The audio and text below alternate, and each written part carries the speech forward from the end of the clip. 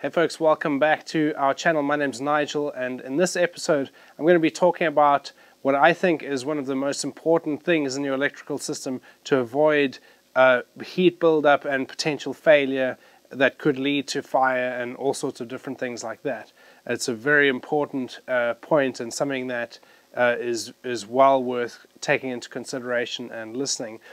So when you have an electrical install like this, so if you're converting a van or putting in a system into a motorhome or whatever the case is, one of the things that we see the biggest risk with, or the biggest point at which there is heat buildup or failure or anything like that, is actually these sort of isolator switches or cheap fuse blocks, things like that. So very often what people do is that they just go onto Amazon and they just find whatever's top of the list, and often those can just be some cheap sort of garbage manufactured product, not necessarily a good brand of isolator switch. And inevitably on any install where there's potential heat buildup or an issue like that, or where there's voltage loss or something like that, a lot of the time we can trace it back to a cheap product. For example, this one here looks very similar to this isolator switch here,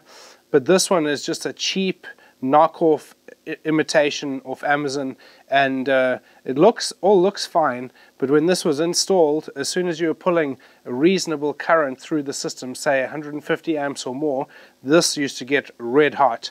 The wires would almost be untouchable, they were so hot, and they seem to be crimped correctly.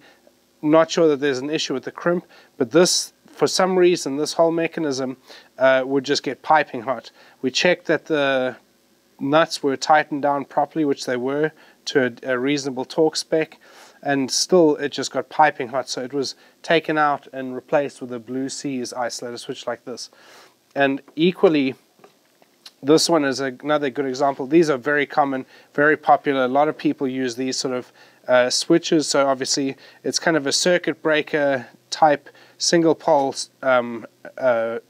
switch, but it also allows you to actually test it, and you can break the circuit if you want to actually turn things off. So a lot of people will use these for their systems, use them for their solar, etc., etc. And again, this particular model, we were tracing back an issue where there was significant voltage loss on a particular circuit, and what we found is that this clearly has an issue in that, and there's potentially not a good contact within this item, because from one side to the other the voltage drop was significant, like I'm talking 2 volts or more, which straight away is extremely concerning when you have something that's supposed to add protection, but it's actually not even serving its sort of primary purpose of just carrying the current through correctly without any voltage drop or anything like that. And again, this is just a cheap knockoff from Amazon, and again, if I was to use, I don't particularly like these items, I don't use them personally in installs, but if I was to, I would definitely use a Blue Seas or an equivalent quality product, not a knockoff that has no name. So yeah, when it comes to isolator switches, to be honest, we actually, for a master isolator switch, either use the Victron one or the Blue Seas, and yes, they look very similar to the cheap Amazon knockoff ones, but these are trusted brands.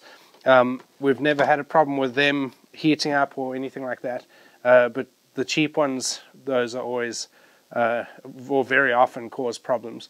So if you're converting a van or doing an upgrade on your motorhome or anything like that, make sure that you don't skimp out on these items. And yes, you might be paying double what the cheap ones are. So for example, the Blue Seas, they retail at about £38. You can buy a cheap Amazon one for 12 to 15 pounds, so less than half the price. But at the end of the day, is it worth your whole vehicle burning down, and worst case scenario, somebody actually dying or getting hurt in a fire because you skimped out on buying half price cheap knockoffs? I don't think it's worth it personally. So I would highly recommend buy good brand isolator switches, circuit breakers, fuse holders, and don't skimp out on those items. Thanks for watching. We'll see you in the next video. Cheers.